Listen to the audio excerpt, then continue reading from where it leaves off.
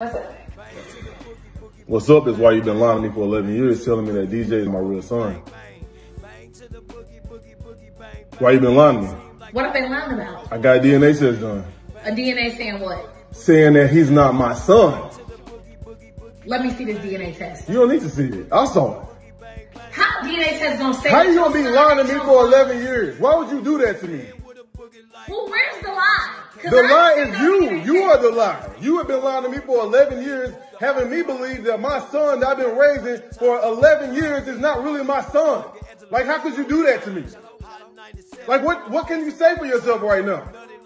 What made you get a DNA test? Because I went through your phone.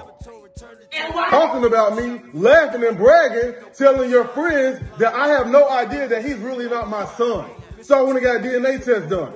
Like, you think I'm stupid or something? Like, how could you do this to me?